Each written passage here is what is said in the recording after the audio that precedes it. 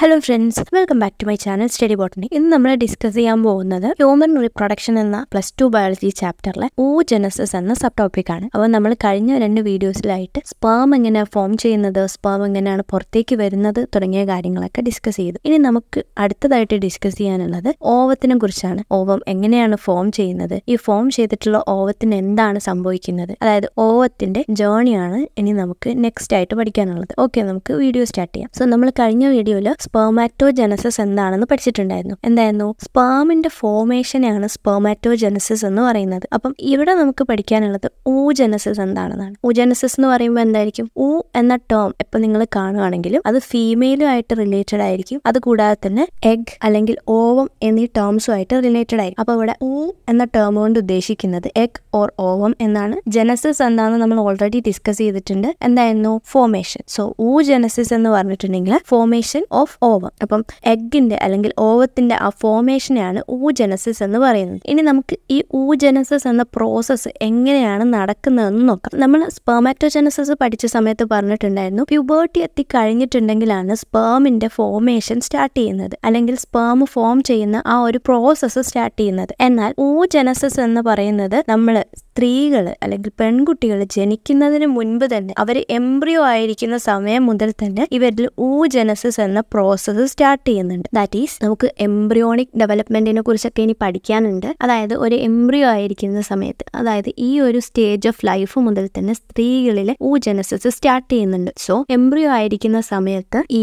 ഫീറ്റസിന്റെ ബോഡിയിൽ, എംബ്രിയോയിൽ oogonia form ചെയ്യുന്നുണ്ട്. oogonia എന്ന് പറഞ്ഞിട്ടുണ്ടെങ്കിൽ സ്ത്രീകളിൽ ഗാമറ്റ് ഫോം ചെയ്യുന്നതിന് മുൻപ് ഫോം ചെയ്തിട്ടുള്ള മദർ സെല്ലിനെയാണ് oogonia എന്ന് പറയുന്നത്. That is gamete mother cells. ഓരോ ഓവറിയിലും സെപ്പറേറ്റ് ആയിട്ടാണ് ഇവിടെ പറഞ്ഞിരിക്കുന്നത്. ഓരോ ഓവറിയിലും millions of gamut mother cells ആണ് ഈ എംബ്രിയോണിക് ഡെവലപ്മെന്റിന്റെ സ്റ്റേജിൽ ഫോം ചെയ്യുന്നത്. അപ്പം ഈച്ച് ഓവറിയിലും നമുക്ക് millions of gamete mother cells അല്ലെങ്കിൽ oogonia കാണാൻ പറ്റും. ഇങ്ങനെ ഈ ഫീറ്റസ് ആയിരിക്കുന്ന സമയത്ത് ഇവരുടെ ബോഡിയിൽ, ഇവരുടെ ഓവറിയുടെ ഉള്ളിലായിട്ട് gamete mother cells or oogonia കാണാൻ പറ്റും. പിന്നീട് ഈ oogoniyയിൽ മിയോസിസ് സംഭവിച്ചിട്ടാണ് ഓവം അഥവാ എഗ് ഫോം ചെയ്യുന്നത്. അപ്പം ഈ മിയോസിസ് എപ്പോഴും നടക്കുന്നത് ഏത് ടൈപ്പ് സെല്ലിലായിരിക്കും? ഡിപ്ലോയിഡ് ആയിരിക്കും. 2n കണ്ടീഷനിലുള്ള സെൽസിലായിരിക്കും മിയോസിസ് നടക്കുന്നത്. ഇവിടെ അങ്ങനെ തന്നെയാണ്. ഈ oogonia അല്ലെങ്കിൽ ഗാമേറ്റ് മദർ സെൽസ് എന്ന് പറയുന്നത് ഡിപ്ലോയിഡ് കണ്ടീഷനിലുള്ള സെല്ലാണ്.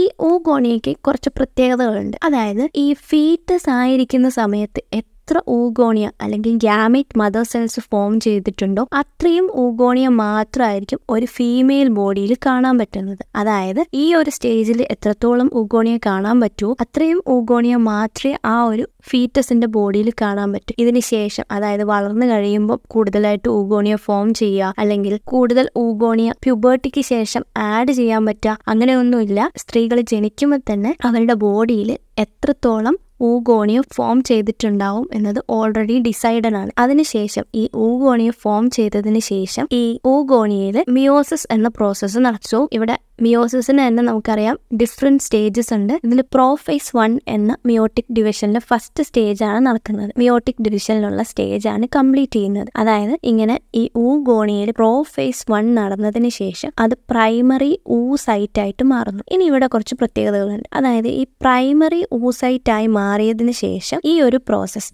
അതായത് മിയോസിസ് എന്ന പ്രോസസ്സ് ടെമ്പററി ആയിട്ട് ഈ ഫീറ്റസിന്റെ ബോഡിയിൽ സ്റ്റോപ്പ് ചെയ്യുന്നു. അതായത് ഈ ഒരു സ്റ്റേജിലായിരിക്കും ഒരു കുട്ടി ജനിക്കുമ്പോൾ അല്ലെങ്കിൽ ഒരു ഫീമെയിൽ ജനിക്കുമ്പോൾ അതിന്റെ ഓവറിയിലുള്ള oogonia അല്ലെങ്കിൽ പ്രൈമറി oocyte കാണാൻ പറ്റും. അതായത് പ്രോഫേസ് 1 സ്റ്റേജിലായിരിക്കും ഈ പ്രൈമറി oocyte ഉണ്ടാവുന്നത്. പിന്നീട് ഈ ബർത്ത് മുതൽ പ്യൂബർട്ടി എത്തുന്നത് വരെയുള്ള കാര്യങ്ങളാണ് പറയുന്നത്. അതായത് പ്രൈമറി oocyte ഫോം ചെയ്തതിന് ശേഷം ഒരുപാട് പ്രൈമറി oocyte ഉണ്ടാവും ഓരോ ഓവറിയിലുമായിട്ട്. ഇങ്ങനെ ഈ പ്രൈമറി oocyteന് ചുറ്റുമായിട്ട് ഗ്രാനുലോസ സെൽസ് ആഡ് ചെയ്യാൻ തുടങ്ങും. ഇങ്ങനെ ഈ ഗ്രാനുലോസ സെൽസ് ആഡ് ചെയ്തതിന് ശേഷമുള്ള ആ സ്ട്രക്ചറിനെയാണ് പ്രൈമറി ഫോളിക്കിൾ എന്ന് പറയുന്നത്. അതായത് ഈ ഗ്രാനുലോസ സെൽസിന്റെ ആ ലെയറിന് പറയുന്ന പേരാണ് പ്രൈമറി ഫോളിക്കിൾ. സോ ഈ ഗ്രാനുലോസ സെൽസ് ഹെൽപ്പ് ചെയ്യുന്നത് ഈ ഫോളിക്കിളിന്റെ ഗ്രോത്തിന് വേണ്ടിയിട്ടും, അതുകൂടാതെ ഓവുലേഷൻ എന്ന പ്രോസസ്സിന് വേണ്ടിയിട്ടും, ഇതുകൂടാതെ ഈസ്ട്രജൻ, പ്രൊജസ്ട്രോൺ തുടങ്ങിയ ഹോർമോൺസിന്റെ റിലീസിന് വേണ്ടിയൊക്കെ ഹെൽപ്പ് ചെയ്യുന്നതാണ് ഗ്രാനുലോസ സെൽസ്. ഇങ്ങനെ ഫോം ചെയ്തിട്ടുള്ള ഈ പ്രൈമറി ഫോളിക്കിൾസിൽ ഒരു ലാർജ് എമൗണ്ട് എന്ന് പറയുന്നത് ഈ ബർത്ത് മുതൽ പ്യൂബർട്ടി വരെയുള്ള ആ ഒരു ഗ്രോത്തിന്റെ സമയത്ത് ഇതിലുള്ള ഒരുപാട് ഫോളിക്കിൾസ് ഡീജനറേറ്റ് ചെയ്തു പോകും. അങ്ങനെ ഓൾമോസ്റ്റ് 60,000 to 80,000 പ്രൈമറി ഫോളിക്കിൾസ് മാത്രമായിരിക്കും പിന്നീട് ഓരോ ഓവറിയിലുമായിട്ട് കാണാൻ പറ്റുന്നത്. അപ്പോൾ മില്യൺസ് ഓഫ് oogonia ഫോം ചെയ്തതിൽ നിന്ന് ഇപ്പോൾ റെഡ്യൂസ് ചെയ്തിട്ട് ഓൾമോസ്റ്റ് 60,000 to 80,000 പ്രൈമറി ഫോളിക്കിളായിട്ട് ഈ സെൽസ് ചുരുങ്ങിയിട്ടുണ്ട്. ഇനി ഇതിന്റെ സെക്കൻഡറി oocyte മുതലുള്ള സ്റ്റേജസ് എന്ന് പറയുന്നത് അഡൽട്ട് റീപ്രൊഡക്റ്റീവ് ലൈഫിന്റെ പാർട്ടാണ്. അതായത് പ്യൂബർട്ടിക്ക് ശേഷമായിരിക്കും, അതായത് ഒരു ഫീമെയിൽ ബോഡി മെച്ചുറേഷനിൽ എത്തിക്കഴിഞ്ഞതിന് ശേഷമാണ് ഈ സെക്കൻഡറി oocyteൽ ഓരോ ചേഞ്ചസ് തുടങ്ങുന്നത്. പിന്നീട് വീണ്ടും ഈ പ്രൈമറി ഫോളിക്കിൾസിന് ചുറ്റായിട്ട് ഒരുപാട് ലെയേഴ്സ് ഓഫ് ഗ്രാനുലോസ സെൽസ് വീണ്ടും ആഡ് ചെയ്യപ്പെടുന്നു. ഇത് കൂടാതെ തന്നെ ഒരു തീക്ക ഇതിന് ചുറ്റുമായിട്ട് ഫോം ചെയ്യുന്നു. തീക്ക എന്ന് പറഞ്ഞിട്ടുണ്ടെങ്കിൽ ഈ ഒരു സ്ട്രക്ചറിനാണ് തീക്ക എന്ന് പറയുന്നത്. അപ്പം അതിന് ചുറ്റുമായിട്ടൊരു തീക്ക ഫോം ചെയ്യപ്പെടുന്നു. അങ്ങനെ ഫോം ചെയ്തിട്ടുള്ള ഈ ഒരു സ്ട്രക്ചറിനാണ് സെക്കൻഡറി ഫോളിക്കിൾ എന്ന് പറയുന്നത്. പിന്നീട് സെക്കൻഡറി ഫോളിക്കിളിന് എന്താ സംഭവിക്കുന്നത്? അത് ടേർഷ്യറി ഫോളിക്കിളായിട്ട് മാറും. ഈ ടേർഷ്യറി ഫോളിക്കിളായിട്ട് മാറുന്ന സമയത്ത് ഇതിന് ആൻട്രം എന്ന് പറഞ്ഞിട്ടുള്ള ഒരു ഫ്ലൂയിഡ് ഫിൽഡ് ആയിട്ടുള്ള ക്യാവിറ്റി കാണാൻ പറ്റും. ഈ ഒരു ഭാഗത്തിനെയാണ് ആൻട്രം എന്ന് പറയുന്നത്. ഇവിടെ ഒരു ഫ്ലൂയിഡ് ഫില്ല് ചെയ്തിട്ടുണ്ടാവും. ഇതിന് ചുറ്റുമായിട്ട് ഗ്രാനുലോസ സെൽസ് അറേഞ്ച് ചെയ്തിട്ടുണ്ടാവും. അതിന് മുകളിലായിട്ട് എന്ത് കാണാൻ പറ്റും? തീക്ക കാണാൻ പറ്റും. തീക്കയിൽ വരുന്ന മാറ്റം എന്ന് പറയുന്നത് തീക്ക 2 ലെയേഴ്സ് ആയിട്ട് മാറും. ഒരു ഇന്നർ തീക്കയും കാണാൻ പറ്റും, ഒരു ഔട്ടർ തീക്കയും കാണാൻ പറ്റും. ഇന്നർ തീക്കനെ പറയുന്ന പേരാണ് തീക്ക ഇന്റേണ ആൻഡ് ഔട്ടർ തീക്കനെ പറയുന്ന പേരാണ് തീക്ക എക്സ്റ്റേണ. അതൊക്കെ നമുക്ക് സുഖമായിട്ട് ഓർത്ത് വെക്കാൻ പറ്റും. ഇന്നറിൽ വരുന്നത് ഇന്റേണ, പുറമെ വരുന്നത് എക്സ്റ്റേണ. അപ്പം ഈ പ്രൈമറി ഫോളിക്കിളിനുള്ളിലായിട്ട് ഒരാളുണ്ടായിരുന്നു. ആരായിരുന്നു? Primary oocyte. അതായത് മിയോസിന്റെ പ്രോഫേസ് കംപ്ലീറ്റ് ചെയ്തിട്ട് നിൽക്കുന്ന ഈ പ്രൈമറി oocyte. ഈ പ്രൈമറി oocyteൽ പിന്നീട് എന്താ സംഭവിക്കുന്നത്? Primary oocyte first meiosis, prophase മാത്രമല്ലല്ലോ മിയോസിസിന് കാണുന്നത്, അടുത്ത മെറ്റാഫേസ്, അനാഫേസ് തുടങ്ങിയ ഫേസസ് ഒക്കെ ഉണ്ട്. അപ്പം അങ്ങനെ അത് കംപ്ലീറ്റ് ചെയ്ത് മിയോസിസ് 1 കംപ്ലീറ്റ് ചെയ്തിട്ട് ഈ പ്രൈമറി oocyte സെക്കൻഡറി oocyte ആയിട്ട് മാറുന്നു. അപ്പം ഒരു സെല്ല്, ഡിപ്ലോയിഡ് ആയിട്ടുള്ള ഒരു സെല്ല് ഡിവൈഡ് ചെയ്ത് 2 സെല്ലായിട്ട് മാറും. ഹാപ്ലോയിഡ് കണ്ടീഷനിലുള്ള 2 സെൽസ് ഫോം ചെയ്യും. അങ്ങനെ ഈ പ്രൈമറി oocyte ഗ്രോ ചെയ്തതിന് ശേഷം ഡിവൈഡ് ചെയ്യുന്നു. ഇങ്ങനെ ഡിവൈഡ് ചെയ്തിട്ട് നമുക്കറിയാം 2 സെൽസ് ഫോം ചെയ്യും. ഇതിൽ ഒരു സെല്ല് എന്ന് പറയുന്നത് വളരെ ലാർജ് ആയിരിക്കും, ഹാപ്ലോയിഡ് ആയിരിക്കും. മറ്റേ സെല്ല് എന്ന് പറയുന്നത് ഹാപ്ലോയിഡ് ആണെങ്കിലും വളരെ സ്മോൾ ആയിരിക്കും. അതായത് ഈ ഫോം ചെയ്തിട്ടുള്ള 2 സെല്ലുകളിൽ ഒന്നിലായിരിക്കും കൂടുതൽ ന്യൂട്രിയൻസും കാര്യങ്ങളൊക്കെ ഉണ്ടാവുന്നത്. മറ്റേ സെല്ലിന് ഒരുപാട് ന്യൂട്രിയൻസോ കാര്യങ്ങളോ ഒന്നും കിട്ടാത്തത് കൊണ്ട് തന്നെ അത് വളരെ സ്മോൾ ആയിരിക്കും. അതിനെ പറയുന്ന പേരാണ് ഫസ്റ്റ് പോളാർ ബോഡി. ഈ ലാർജ് സെല്ലിനെ പറയുന്ന പേരാണ് സെക്കൻഡറി oocyte. പിന്നീട് ഈ പോളാർ ബോഡി ഡീജനറേറ്റ് ചെയ്തു പോകുകയാണെന്നാണ് നമ്മൾ ഇതുവരെ വിശ്വസിച്ചിരിക്കുന്നത്. അതായത് ഈ ഫസ്റ്റ് പോളാർ ബോഡിക്ക് എന്തെങ്കിലും ചേഞ്ചസ് നടക്കുന്നുണ്ടോ തുടങ്ങിയ കാര്യങ്ങളിലൊക്കെ ഇപ്പോഴും സ്റ്റഡീസ് നടന്നുകൊണ്ടിരിക്കുകയാണ്. ഇപ്പൊ കറന്റ് നമ്മൾ അത് ഡീജനറേറ്റ് ചെയ്തു പോകുന്നു എന്നാണ് വിശ്വസിക്കുന്നത്. സോ ഇങ്ങനെ ഫോം ചെയ്തിട്ടുള്ള സെക്കൻഡറി oocyte ഇപ്പം ടേർഷ്യറി ഫോളിക്കിളിനുള്ളിലായിട്ട് നമുക്ക് കാണാൻ പറ്റും. പിന്നീട് ഈ ടേർഷ്യറി ഫോളിക്കിളിന് ഫർദർ ചേഞ്ചസ് സംഭവിച്ച് അത് മെച്യൂർ ഫോളിക്കിളായിട്ട് മാറും. ഇങ്ങനെ മെച്യൂർ ഫോളിക്കിളായി മാറിക്കഴിഞ്ഞിട്ടുണ്ടെങ്കിൽ അതിന്റെ പേരാണ് ഗ്രാഫിയൻ ഫോളിക്കിൾ. സോ ഗ്രാഫിയൻ ഫോളിക്കിൾ എന്ന് പറയുന്നത് ടേർഷ്യറി ഫോളിക്കിൾ തന്നെയാണ്, പക്ഷെ അതിന്റെ മെച്യൂർ സ്റ്റേജിലാണ് ഇതിനെ ഗ്രാഫിയൻ ഫോളിക്കിൾ എന്ന് പറയുന്നത്. അപ്പം ഈ ഗ്രാഫിയൻ ഫോളിക്കിളിന് ഉള്ളിലായിട്ട് നമുക്ക് എന്ത് കാണാൻ പറ്റും? സെക്കൻഡറി oocyte കാണാൻ പറ്റും. സോ ഈ സെക്കൻഡറി oocyteന് ചുറ്റുമായിട്ടും ഒരു ന്യൂ മെംബ്രെയിൻ ഫോം ചെയ്യുന്നുണ്ട്. ഈ ന്യൂ മെംബ്രെയിനെ, അതായത് ഈ oocyteന് ചുറ്റുമായിട്ടാണ് ഈ മെംബ്രെയിനെ പറയുന്ന പേരാണ് സോണ പെല്ലൂസിഡ. സോ നമ്മൾ ഓർത്തിരിക്കേണ്ട ഒരു കാര്യം, ഈ പറഞ്ഞ കാര്യങ്ങളെല്ലാം നടക്കുന്നത്, അതായത് ഈ ഫോളിക്കിളിന് വരുന്ന ചേഞ്ചസും oocyteന് വരുന്ന ചേഞ്ചസും ഇതെല്ലാം നടക്കുന്നത് ഓവറിയുടെ ഉള്ളിലാണ്. അപ്പം ഈ ഓവറിയിലാണ് ഇപ്പം നമുക്ക് ഓവം അല്ലെങ്കിൽ സെക്കൻഡറി oocyte കാണാൻ പറ്റുന്നത്. ഇപ്പം ഗ്രാഫിയൻ ഫോളിക്കിളിന് ഉള്ളിലായിട്ടുള്ള ഈ oocyte, സെക്കൻഡറി oocyte പുറത്തേക്ക് വരുന്നതിന് വേണ്ടി ഈ ഗ്രാഫിയൻ ഫോളിക്കിൾ റപ്ചർ ചെയ്യുന്നു. അങ്ങനെ സെക്കൻഡറി oocyte അഥവാ ഓവം പുറത്തേക്ക് വരുന്നു. ഇങ്ങനെ ഈ ഗ്രാഫിയൻ ഫോളിക്കിൾ റപ്ചർ ചെയ്തിട്ട് ഓവം പുറത്തേക്ക് വരുന്ന ആ ഒരു പ്രോസസ്സിനെയാണ് ഓവുലേഷൻ എന്ന് പറയുന്നത്. അതായത് ഓവറിൽ നിന്ന് ഓവം പുറത്തേക്ക് വരുന്ന, ഗ്രാഫിയൻ ഫോളിക്കിൾ പൊട്ടിയിട്ട് റപ്ചർ ചെയ്തിട്ട് ഓവം പുറത്തേക്ക് വരുന്ന ആ ഒരു പ്രോസസ്സിനെയാണ് ഓവുലേഷൻ എന്ന് പറയുന്നത്. സോ ടെക്സ്റ്റ് ബുക്കിൽ കൊടുത്തിട്ടുള്ള ഈ ഇമേജിൽ നമുക്ക്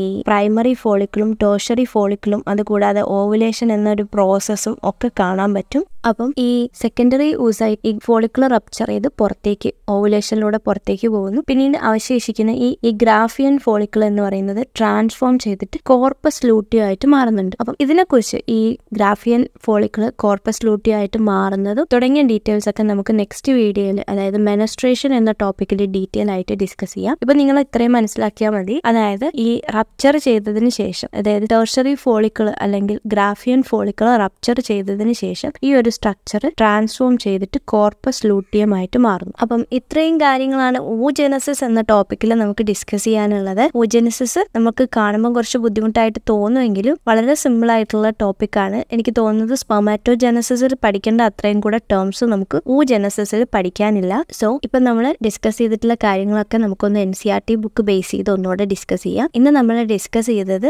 ഗാമറ്റോജെനസിസിൽ തന്നെ oogenesisനെ കുറിച്ചാണ്. സോ ഫീമെയിൽ ബോഡിയിൽ ഫീമെയിൽ ഗാമറ്റ്സ് ഫോം ചെയ്യുന്ന ആ ഒരു പ്രോസസ്സിനെയാണ് oogenesis എന്ന് പറയുന്നത്. അപ്പം ഇത് സ്റ്റാർട്ട് ചെയ്യുന്നത് ഈ ഫീമെയിൽസിന്റെ എംബ്രിയോണിക് ഡെവലപ്മെന്റ് സ്റ്റേജിലായിരിക്കും. അപ്പം ഈ സ്റ്റേജിൽ ഒരു couple of million gamete mother cells അല്ലെങ്കിൽ oogonia ഫോം ചെയ്യുന്നുണ്ട്. ഈ ഫോം ചെയ്തിട്ടുള്ള oogonia നമ്പറിൽ പിന്നീട് ചേഞ്ചസ് ഒന്നും വരില്ല. അതായത് ഈ എംബ്രിയോണിക് സ്റ്റേജിൽ ഡെവലപ്പ് ചെയ്യുന്ന oogonia അഡൽട്ട് സ്റ്റേജ് ആകുമ്പോൾ അല്ലെങ്കിൽ ഇവരുടെ ഗ്രോത്തിന്റെ ഓരോ സമയത്തും ഇതിൽ നമ്പേഴ്സ് കൂടുകയോ കൂടുതൽ oogonia ആഡ് ചെയ്യപ്പെടുകയോ ചെയ്യുന്നില്ല. അതായത് എംബ്രിയോണിക് ഡെവലപ്മെന്റിന്റെ സമയത്ത് എത്രത്തോളം oogonia ആണോ അല്ലെങ്കിൽ ഗാമീറ്റ് മദർ സെൽസ് ആണോ ഫോം ചെയ്യുന്നത് അത്ര തന്നെ മാത്രമേ അവരുടെ ആ ബോഡിയിൽ കാണാൻ പറ്റുള്ളൂ. അങ്ങനെ ഓരോ ഓവറിയിലും ആയിട്ട് almost millions of gamete mother cells ആണ് ഫോം ചെയ്യുന്നത്. ഇതിനുശേഷം ഈ ഗാമീറ്റ് മദർ സെൽസ് ഡിവൈഡ് ചെയ്യാൻ തുടങ്ങുന്നു. ഇങ്ങനെ ഇതിന് മിയോട്ടിക് ഡിവിഷനിലെ പ്രോഫേസ് 1 ഇതിന്റെ ഈ ഒരു ഗ്രോത്ത് എന്ന് പറയുന്നത് ടെമ്പററി ആയിട്ട് ടെർമിനേറ്റ് ചെയ്യപ്പെടുന്നു, ടെമ്പററി ആയിട്ട് സ്റ്റോപ്പ് ചെയ്യപ്പെടുന്നു. ഈ ഒരു പ്രോസസ്സ് സ്റ്റോപ്പ് ചെയ്യപ്പെടുന്ന സമയത്ത് ഈ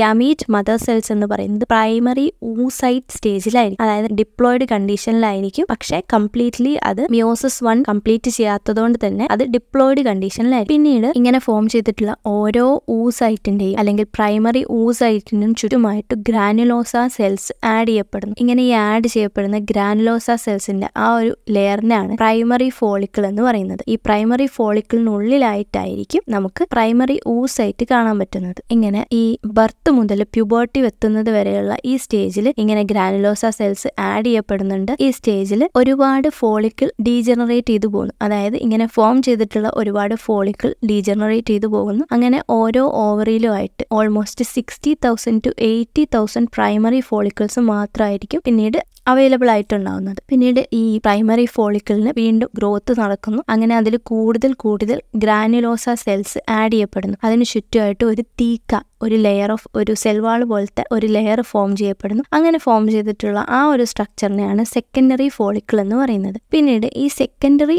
ഫോളിക്കിൾ ടേർഷറി ഫോളിക്കിൾ ആയിട്ട് മാറുന്നു. ഇത് ടേർഷറി ഫോളിക്കിളായി മാറുന്ന സമയത്ത് ഇവിടെ വരുന്ന ഒരു ക്യാരക്ടറിസ്റ്റിക് ചേഞ്ച് എന്ന് പറയുന്നത് ഇതിൽ ഒരു ഫ്ലൂയിഡ് ഫിൽഡ് ക്യാവിറ്റി, അതായത് ആൻട്രം ഫോം ചെയ്യുന്നു. ഇത് നമുക്ക് സെക്കൻഡറി ഫോളിക്കിളിൽ കാണാൻ പറ്റില്ല, ടേർഷറി ഫോളിക്കിളിലാണ് കാണാൻ പറ്റുന്നത്. ഇത് കൂടാതെ തന്നെ ഈ തീക്ക ലെയർ ഓർഗനൈസ് ചെയ്തിട്ട് ഇത് ഔട്ടർ ലെയറും ഇന്നർ ലെയറും ആയിട്ട് മാറുന്നു. ഔട്ടർ ലെയറിനെ തീക്ക എക്സ്റ്റേണ എന്ന് പറയുന്നു, ഇന്നർ ലെയറിനെ തീക്ക ഇന്റേണ എന്ന് പറയുന്നു. അപ്പം ഈ ടേർഷറി ഫോളിക്കിൾ സ്റ്റേജിലാണ് നിൽക്കുന്നത്. ഈ ഒരു സ്റ്റേജിലാണ് ഈ പ്രൈമറി oocyte അതിന്റെ സൈസ് കൂടി വരുന്നു. അതിനുശേഷം ഫസ്റ്റ് മിയോട്ടിക് ഡിവിഷൻ കംപ്ലീറ്റ് ചെയ്യുന്നു. അതായത് എംബ്രിയോണിക് ഡെവലപ്മെന്റിന്റെ സ്റ്റേജിൽ പ്രോഫേസ് 1 ഈ ഒരു മിയോട്ടിക് ഡിവിഷൻ ടെമ്പററി ആയിട്ട് സ്റ്റോപ്പ് ചെയ്ത് വെച്ചേക്കുമായിരുന്നു. അപ്പം ഈ ടേർഷറി ഫോളിക്കിൾ സ്റ്റേജിൽ ഈ ഒരു പ്രൈമറി oocyte അതിന്റെ ഫസ്റ്റ് മിയോട്ടിക് ഡിവിഷൻ കംപ്ലീറ്റ് ചെയ്യുന്നു. അങ്ങനെ രണ്ട് അൺഈക്വൽ ആയിട്ടുള്ള സെൽസ് ഫോം ചെയ്യുന്നു. ഇതിൽ ഒരു സെല്ല് ലാർജ് ആയിരിക്കും, ഒരു സെല്ല് വളരെ സ്മോൾ ആയിരിക്കും. ഇതിലുള്ള ഈ ലാർജ് സെല്ലിലായിരിക്കും പ്രൈമറി oocyteൽ ഉണ്ടായിരുന്ന മാക്സിമം സൈറ്റോപ്ലാസം ഇൻക്ലൂഡ് ചെയ്തിട്ടുള്ളത്. ഈ സ്മോൾ സെൽ എന്ന് പറയുന്നത് ഡീജനറേറ്റ് ചെയ്തു പോകുന്നു. ഇങ്ങനെ ഫോം ചെയ്തിട്ടുള്ള ഈ സ്മോൾ സെല്ലിന്റെ പേരാണ് ഫസ്റ്റ് പോളാർ ബോഡി. ഈ ലാർജ് സെല്ലിന്റെ പേരാണ് സെക്കൻഡറി oocyte. പിന്നീട് ടെക്സ്റ്റ് ബുക്കിൽ ടെർഷറി ഫോളിക്കിളിന് എന്ത് ചേഞ്ച് ആണ് സംഭവിക്കുന്നതെന്നാണ് പറഞ്ഞിട്ടുള്ളത്. ഈ ടെർഷറി ഫോളിക്കിൾ പിന്നീട് വീണ്ടും മെച്ചുർ ആയി കഴിയുമ്പോൾ അതിനെ ഗ്രാഫിയൻ ഫോളിക്കിൾ എന്ന് പറയുന്നു. ഈ സെക്കൻഡറി oocyteന് ചുറ്റുമായിട്ട് ഒരു മെംബ്രെയിൻ ഫോം ചെയ്യുന്നു. അതിന് പറയുന്ന പേരാണ് സോണ പെലൂസിഡ. പിന്നീട് ഈ ഗ്രാഫിയൻ ഫോളിക്കിൾ റപ്ചർ ചെയ്തിട്ട് ഓവം അല്ലെങ്കിൽ സെക്കൻഡറി oocyte ഓവറിൽ നിന്ന് പുറത്തേക്ക് വരുന്നു. ഇങ്ങനെ ഈ സെക്കൻഡറി oocyte അല്ലെങ്കിൽ ഓവം ഗ്രാഫിയൻ ഫോളിക്കിൾ റപ്ചർ ചെയ്തിട്ട് പുറത്തേക്ക് വരുന്ന ആ ഒരു പ്രോസസ്സിനെയാണ് ഓവുലേഷൻ എന്ന് പറയുന്നത്. ഇങ്ങനെ ഓവുലേഷന് ശേഷം പിന്നീട് ഈ റപ്ചർ ചെയ്തിട്ടുള്ള ഗ്രാഫിയൻ ഫോളിക്കിൾ പിന്നീട് കോർപ്പസ് ലൂട്ടിയോ ആയിട്ട് മാറും. അപ്പം ഇത്രയും കാര്യങ്ങളാണ് നമുക്ക് oogenesis എന്ന ടോപ്പിക്കിൽ പഠിക്കാനുള്ളത്. ഇനി നമുക്ക് നെക്സ്റ്റ് ടോപ്പിക്കിൽ ഈ റിലീസ് ചെയ്യപ്പെട്ടിട്ടുള്ള ഓവത്തിന് എന്തൊക്കെ സംഭവിക്കാം തുടങ്ങിയ കാര്യങ്ങൾ ഡീറ്റെയിൽ ആയിട്ട് പഠിക്കാം. ദാറ്റ് ഇസ് അടുത്ത ടോപ്പിക്കായിട്ട് നമ്മൾ ഡിസ്കസ് ചെയ്യുന്നത് മെൻസ്ട്രൽ സൈക്കിളിനെ കുറിച്ചാണ്. That's it for today. അപ്പോൾ സ്റ്റഡി ബോട്ടണിയുടെ ടെലഗ്രാം ചാനലും അതുപോലെ ഒരു ഡിസ്കഷൻ ഗ്രൂപ്പും ഒക്കെ ക്രിയേറ്റ് ചെയ്തിട്ടുണ്ട്. അപ്പം അതിൻ്റെയൊക്കെ ലിങ്ക് ഞാൻ ഡിസ്ക്രിപ്ഷനിൽ കൊടുക്കാം. നിങ്ങളൊക്കെ ജോയിൻ ചെയ്യാം. And thank you. God bless you all. By.